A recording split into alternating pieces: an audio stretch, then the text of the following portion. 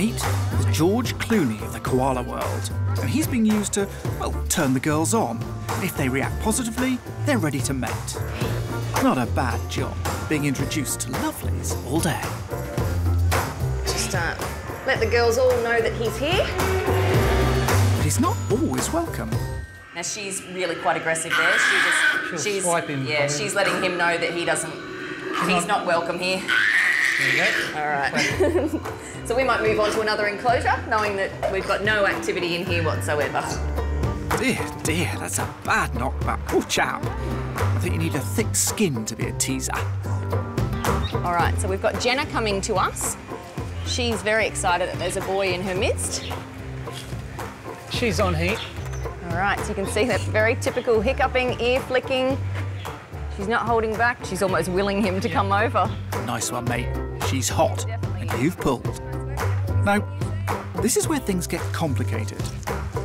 Jenna is actually going to be artificially inseminated because the male she had the hots for is not a good genetic match.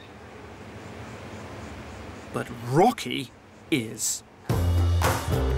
His semen is about to be collected using an artificial vagina. He'll think he's mating with a female, so all's well as far as he's concerned. Okay, we're going to have a go at collecting some semen from the boy. This is the female that we're going to use as a teaser. And off and running, beautiful. Okay, he's excited.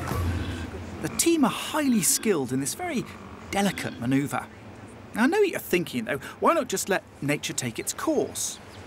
Well, they want to be sure that Jenna gets pregnant, and they also have some sperm left over to use in experiments. Hey, so that's it.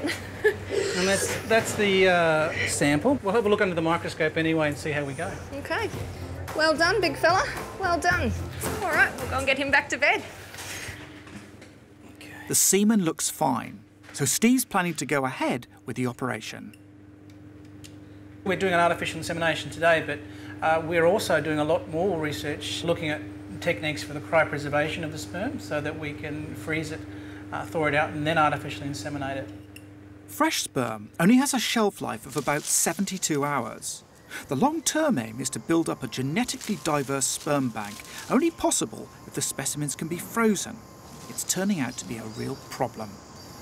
We've done quite a bit of work on koalas and wombats, and we can freeze it okay and we can thaw it okay, but we can't keep it alive after we've thawed it out.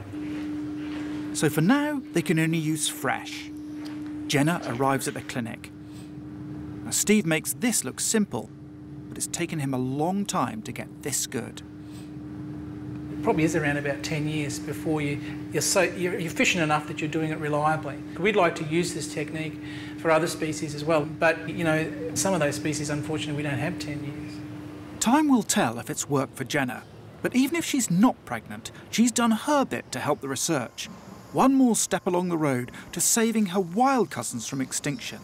And I just can't imagine Australia without its koala.